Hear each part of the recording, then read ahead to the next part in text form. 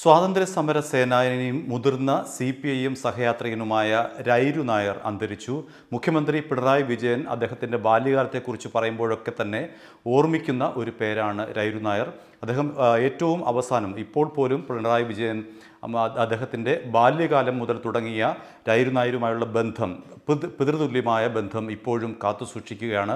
തൻ്റെ അച്ഛൻ്റെ നിലയിൽ നിന്നുകൊണ്ടാണ് എപ്പോഴും പിണറായി വിജയൻ അദ്ദേഹത്തെ നോക്കിക്കണ്ടത്. അതുകൊണ്ട് തന്നെ പിണറായി വിജയൻ ഇക്കാര്യത്തിൽ ഒരു അനുശോചനം സന്ദേശം ഇപ്പോൾ പുറത്തിറക്കിയിരിക്കുന്നു. പിതൃതുല്യനായിരുന്നു രൈരു നായർ.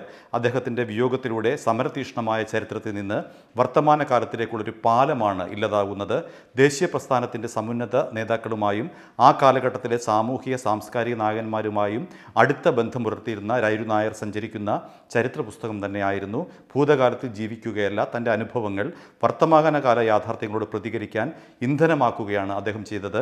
മനുഷ്യ സ്നേഹമായിരുന്നു ആ ജീവിതത്തിൻ്റെ മുഖമുദ്ര. കുടുംബാംഗങ്ങളുടെ ദുഃഖത്തിൽ പങ്കുചേരുന്നു. ഇങ്ങനെയാണ് മുഖ്യമന്ത്രി തൻ്റെ അനുശോചനക്കുറിപ്പ് രേഖപ്പെടുത്തിയിരിക്കുന്നത്. മുഖ്യമന്ത്രിയുടെ പല അഭിമുഖങ്ങളിലും അദ്ദേഹം രൈരു നായരെ അച്ഛൻ്റെ തുല്യമായി നിർത്തിക്കൊണ്ടാണ് സംസാരിച്ചിട്ടുള്ളത്. തനിക്ക് പിതൃതുല്യനായിട്ടുള്ള ആളായിരുന്നു രൈരു നായർ. അദ്ദേഹത്തിൻ്റെ സ്നേഹവും വാത്സല്യവും ആവോളം തനിക്ക് ബാല്യകാലത്തിലടക്കം ഏറ്റുവാങ്ങേണ്ടി വന്നിട്ടുണ്ട്.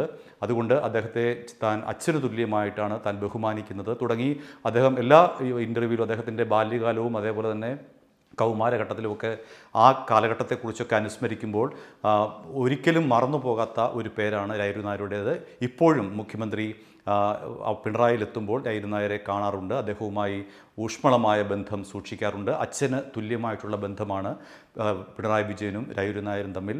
അത് രണ്ടുപേരും അതുപോലെ തന്നെ അതിൻ്റെ പവിത്രത ഒരു ഘട്ടത്തിലും കളയാതെ ഇപ്പോഴും സൂക്ഷിച്ചിരിക്കുകയാണ്. അതുകൊണ്ടാണ് ഇപ്പോൾ മുഖ്യമന്ത്രി തൻ്റെ അനുശോചന സന്ദേശത്തിൽ പിതൃതുല്യൻ എന്ന് തന്നെ എഴുതിയിരിക്കുന്നത്. മുഖ്യമന്ത്രിയെ വ്യക്തിപരമായി സംബന്ധിച്ച് അദ്ദേഹത്തിന് വലിയ ആഘാതമായിരിക്കാം ഒരുപക്ഷെ രൈരു നായരുടെ നിര്യാണം.